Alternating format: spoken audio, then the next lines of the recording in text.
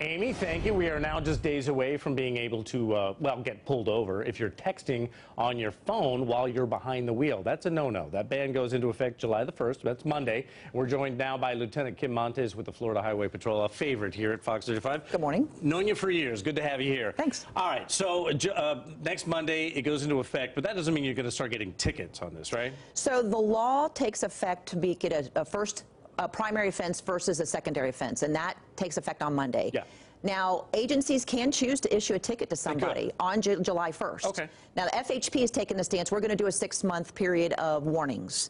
But that component of the law of the texting and driving, you can be stopped, you can be ticketed if an agency chooses to do so. Isn't there a difference between, like, if you see somebody maybe on the highway, or the difference is a school zone or a work zone? That's more of an area where you're focusing on, right? So here's the second component of the law that was just passed. October 1st of this year, the ban goes into place where you cannot hold a cell phone in your hand if you are in a work zone with workers present or a school zone.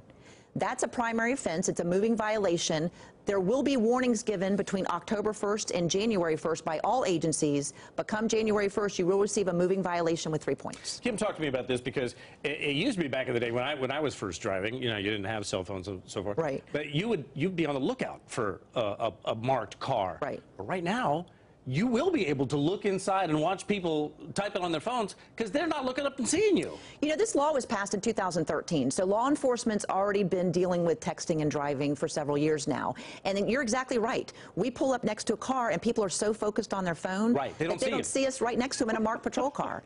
So people say, how can you enforce this law? Yes, that's the big thing. You know, law enforcement's trained to watch somebody typing into a device for an extended period of time. There are exemptions. If you're using a navigation device, if you are using Waze, if you're getting alerts on traffic or weather, those are exemptions. We want people to focus on their driving because so many crashes happen because of distracted driving and that phone. We've got to do something to make that better. So let me understand. Likely you're not going to ticket someone who is maybe using their phone, at least not right now. But if they're involved in a crash and you have a reasonable assumption that they were texting at the time, that's where it's going to come into play.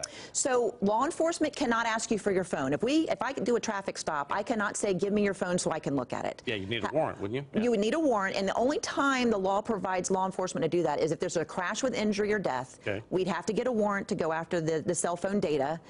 So basically, we want people to understand you can be stopped if you're observed typing to any wireless device. Typing. And that's what law enforcement is going to be looking for. As far as the October 1st law, if you are holding a handheld device, whether you're on the phone, whether you're typing into it in an active work zone, a school zone, then you will be stopped, and we'll get a warning until January 1st, and then come January 1st, it's a moving violation with 3 points. Are you applauding this? Because I know, just as a driver, it drives me crazy to see people, the light changes, nobody goes because they're on their phones.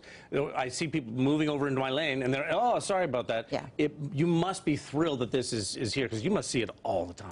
You know, law enforcement, when the law took effect in 2013, it was a great start, but it did make us difficult to enforce a lot of it. Right. This is another step in the right direction, so that we now, especially in those areas where it's so critical, you're around children, you should not be on a phone at all. Absolutely, yeah. And so law enforcement is actually happy. We're going to see how this law goes.